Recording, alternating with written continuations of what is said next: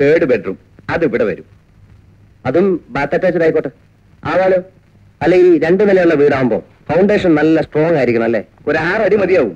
ഉറപ്പുള്ള മണ്ണായതുകൊണ്ട് പ്രശ്നമില്ല. എന്തായാലും 2 നില വേണം. അപ്പൊ എന്താ പരിപാടി? എനിക്ക് സമയമായി. സാറേ, പിന്നെ ഈ ലോണൊക്കെ സാങ്ഷൻ ആവാൻ വേണ്ടി ആഫീസർമാർക്കൊക്കെ കൈക്കൂലി കൊടുക്കണം എന്നാ പറയുന്നത്. അതിനെന്താ? കൊടുക്കണം. കൊടുക്കാം. പക്ഷെ അവിടെ വരെ പോകാനുള്ള സമയം കിട്ടില്ല. അല്ല സാറേ, ഈ കൈക്കൂലി കൊടുക്കാൻ പ്രശ്നം ഉണ്ടായിട്ടല്ല. പക്ഷെ ആശാരിമാരുടെ ഇപ്പൊ കൂലി എന്താ? അതെ അതെ, എന്തായാലും വേണ്ടില്ല, സംഗതി നടന്നു കിട്ടിയാൽ മതി. ശരി, പിന്നെ കാണാം.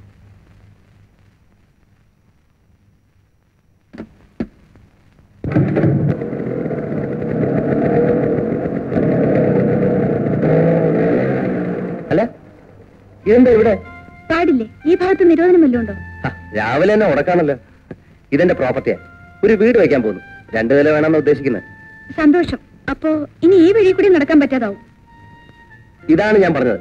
ഇത്രയും ഹ്യൂമർ സെൻസ് ഉള്ള ഒരു പെൺകുട്ടിയെ ഞാൻ ഇതുവരെ കണ്ടിട്ടില്ലെന്ന്. എന്താ പേര്? അറിഞ്ഞിട്ട് പ്രയോജനം ഉണ്ടെന്ന് തോന്നുന്നില്ല. പ്രയോജനത്തിനൊന്നുമല്ല, ഏതായാലും ഇത്ര ആയ സ്ഥിതിക്ക്. എത്രയായ സ്ഥിതിക്ക്? അയ്യോ, കേറി ഉടക്കല്ലേ. കുട്ടി വിചാരിക്കുന്ന പോലത്തെ ഒരാളല്ല ഞാൻ. പാവപ്പെട്ട വെറും ഒരു മര്യാദക്കാരൻ. പരിചയപ്പെട്ട സ്ഥിതിക്ക് പേരറിയാമല്ലോ എന്ന് വിചാരിച്ചു, അത്രേ ഉള്ളൂ. ഞാൻ അനിത. നല്ല സ്റ്റൈലം പേര്. പോട്ടെ, സമയമായി. ഒരു മിനിറ്റ്. അല്ല, എവിടാ വർക്ക് ചെയ്യുന്നെന്ന് പറഞ്ഞേ? പറഞ്ഞില്ലല്ലോ. അല്ല, എവിടാ വർക്ക് ചെയ്യുന്നത്? അൽഹുത്തമ സ്കൂളിൽ ടീച്ചറാ. ഇവിടെ ഇംഗ്ലീഷ് മീഡിയം സ്കൂളിൽ. അയ്യോ, എന്റെ ചേച്ചിയുടെ 2 പിള്ളേർ എവിടെ പഠിക്കുന്നത്? ആണോ? ഏത് ക്ലാസ്സിൽ? പിന്നെ 3rd മൂത്തവള് മിനി, 2nd രണ്ടാമത്തെ ദിവ്യ. 2 എന്റെ ക്ലാസ്സാ. പോട്ടെ, നേരം വൈകി. അല്ല, വീട്ടിൽ നിന്ന് നടന്നാ വന്ന്? ഈ പ്രായത്തിലല്ലാതെ തന്നെ എപ്പോഴാ നടക്കുക? ആരായാലും എനിക്കറിയില്ല. അറിയാത്തവർ തമ്മിൽ സംസാരിച്ചല്ലോ. വഴി ചോദിച്ചതാ. അല്ല, വീട്ടിൽ നിന്ന് നടന്നാണോ വരുന്ന ചോദിക്കുന്ന കേട്ടു. ഒന്നുമില്ല. ഇല്ലാത്തോണ്ടാക്കി ടീച്ചേഴ്സിനോട് പറഞ്ഞു കിണിക്കത്. വാ.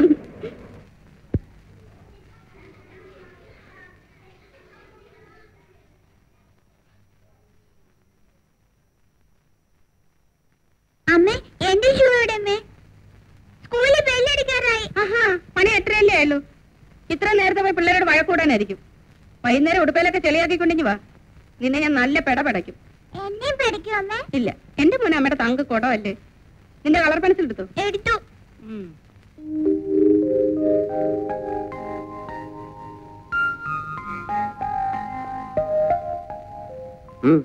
കൊറേ നേരം ആയാലും ഒരുങ്ങാൻ തുടങ്ങിയിട്ട്. എന്ത് പറ്റി?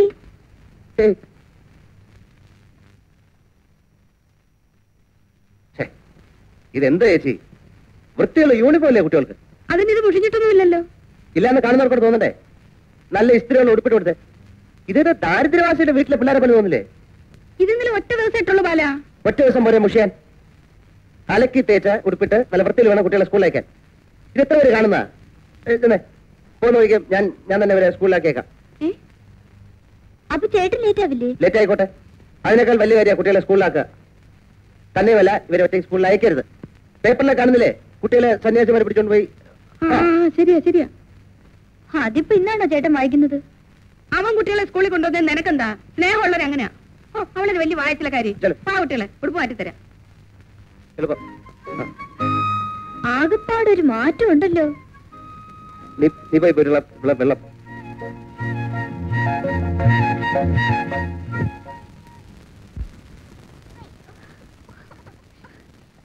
വേഗം നടക്കണം, എനിക്ക് ഓഫീസിൽ പോകാൻ വൈകി.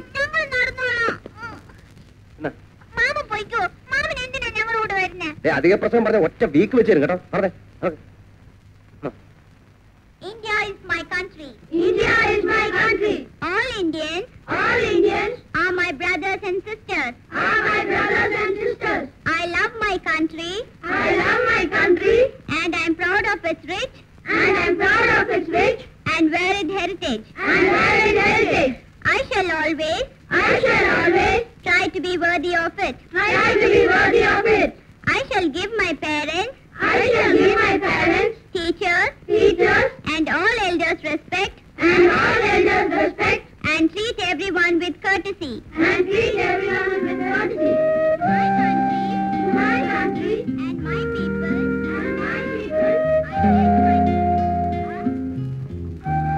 I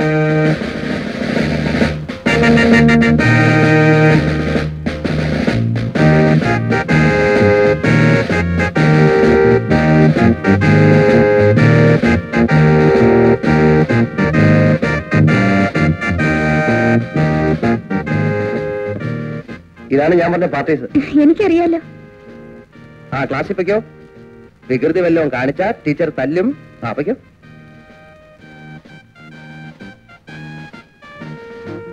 അതെ, ഈ കുട്ടികളെ തല്ലാറുണ്ടോ?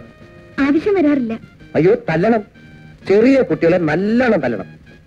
മൂത്തോള് മഹാവികൃതിയാണ്. ഞാൻ പരിപൂർണ സ്വാതന്ത്ര്യം തന്നിരിക്കുന്നു. ഇഷ്ടം പോലെ തല്ലിക്കും. വെറുതെ തല്ലാൻ ഒരു പോലീസ് സ്റ്റേഷനൊന്നും അല്ലല്ലോ. അല്ല, അനുസരണൊക്കെ ഉണ്ട്. തല്ല് തന്നാലല്ല വരുന്നത്. ഒരു അടിത്തറ ഇല്ലെങ്കിൽ പഠിത്തം ശരിയാവില്ല. ചിലപ്പോ രാത്രി 12 മണി വരെയൊക്കെ ഇരുന്ന് ഞാൻ തന്നെ ഇവരെ ഇംഗ്ലീഷും കണക്ക് പഠിപ്പിക്കാറുണ്ട്. ആ 2 വിഷയത്തിലാണ് കുട്ടികൾ മോശം. ഏയ് അങ്ങനെ വരാൻ വഴിയില്ല. ഞാൻ ക്ലാസ്സിൽ പോട്ടെ.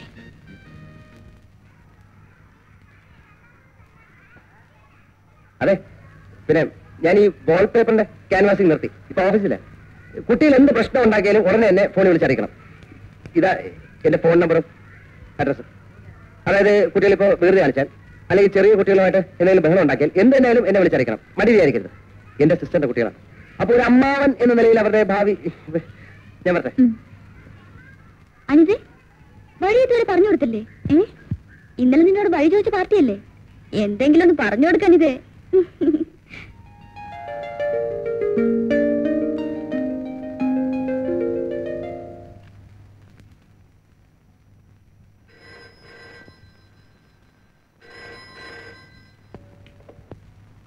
Hello, എനിക്കാണോ? Falcon here. May I know who's speaking? ഒന്ന് ചുമ്മാരിക്കണോ? സോറി, ഇവിടെ പറഞ്ഞതാ. ഉടനെ അയക്കാം. ഓക്കെ. ഒരു കോള് വരെ. എന്ത്?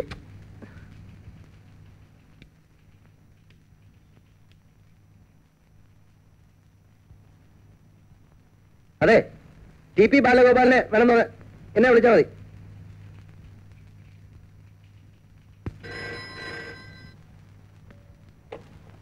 ഹലോ, ബാലഗോപാലനാ? കൊടുക്കാം. സോറി.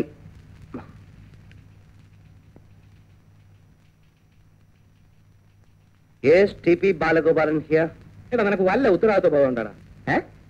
നീയായിരുന്നു. അന്ന് ഞാൻ പറഞ്ഞില്ലേ ദേവിയെ കാണാൻ ഒരു പാർട്ടി വരുന്നുണ്ടെന്ന്.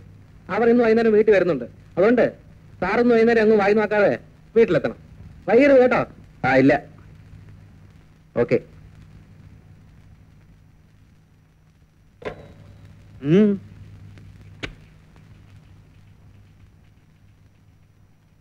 ഇത് നടന്ന പറശ്ശിനി മടപ്പുരയ്ക്കല് തിരുവപ്പനെയൊക്കെ എത്തി ആടിച്ചോളാമേ ഭഗവാനെ രക്ഷിക്കാം. അതൊക്കെ കൊണ്ടുപോകണം കേട്ടോ.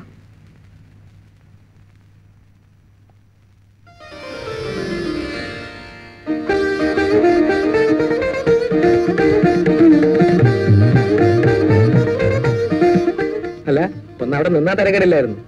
ചായ കൂടിയല്ല, പെണ്ണ് കാണലാണ് ഉദ്ദേശം. അത് മനസ്സിലായി കാണുമല്ലോ.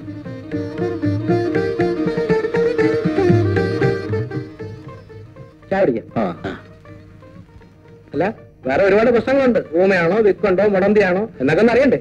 എന്താ കുട്ടിയുടെ പേര്? പേരറിയാൻ പാടില്ലഞ്ഞിട്ടല്ല, വിക്കുണ്ടോ എന്ന് പരിശോധിക്കാനാ. ഇതുവരെ വിക്കൊന്നുമില്ല. എന്ന് വെച്ചാൽ ഭാവിയിൽ വിക്കുണ്ടായി കൂടന്നില്ല എന്ന അർത്ഥം. ആ പോയിന്റ് ഒന്ന് നോട്ട് ചെയ്തോളൂ.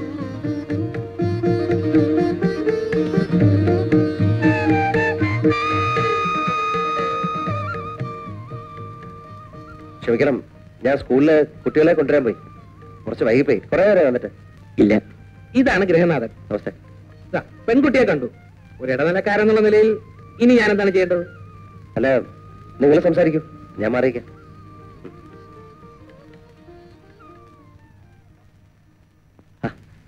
വേറെ നല്ല സാഹചര്യമൊന്നും ഇല്ലായിരുന്നു എടുത്തു കൊടുക്കാൻ. ചേച്ചി ഒന്ന് നോക്കണ്ടേ? ഞാൻ പറഞ്ഞ അവള് കേൾക്കത്തില്ല. പയ്യൻ മുനിസിപ്പൽ ഓഫീസിൽ ഒരു ഗുമസ്തന. ജീവിക്കാനുള്ള ചുറ്റുപാടൊക്കെ ഉണ്ട്. ദേവിയെ ഇഷ്ടപ്പെട്ടു എന്നാ പറയുന്നത്. മറ്റു കാര്യങ്ങളൊക്കെ അത് പിന്നെ പറയണോ? സാറിന്റെ എല്ലാ വിവരങ്ങളും ഞാൻ പറഞ്ഞിട്ടുണ്ട്. എന്റെ കയ്യിൽ എന്താ ഉള്ളത് നാരായണൻകുട്ടിക്ക് അറിയില്ലേ? വിലപേശലിന് ശേഷമുള്ള കണക്കനുസരിച്ച് 10 പവന്റെ ആഭരണം, 10,000 രൂപ. ഇനിയും വേണ്ട. നമുക്ക് എന്തെങ്കിലും വഴി ഉണ്ടാക്കാടാ.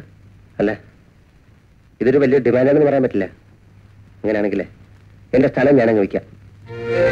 യോഗം ഉണ്ടെങ്കിൽ സ്ഥലമൊക്കെ നമുക്ക് പിന്നീട് വാങ്ങാം. പൊതുവെ പെൺകുട്ടികൾക്ക് അവരുടെ കല്യാണ കാര്യത്തിൽ അഭിപ്രായം പറയാൻ സ്വാതന്ത്ര്യം ഇല്ലെന്ന് എനിക്കറിയാം.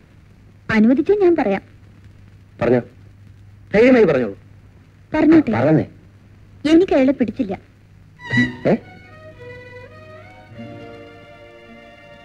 ഇനി കളക്ടർ വരണമായിരിക്കും. പിന്നീട് വഷളാവുന്നതിനേക്കാൾ എത്രയോ നല്ലതാണ്. ഇനി നമ്മൾ ആലോചിച്ച് തല പൊണ്ണാക്കണ്ടല്ലോ. ഞാൻ അവരോട് എന്തെങ്കിലും കാരണങ്ങൾ പറഞ്ഞോളാം.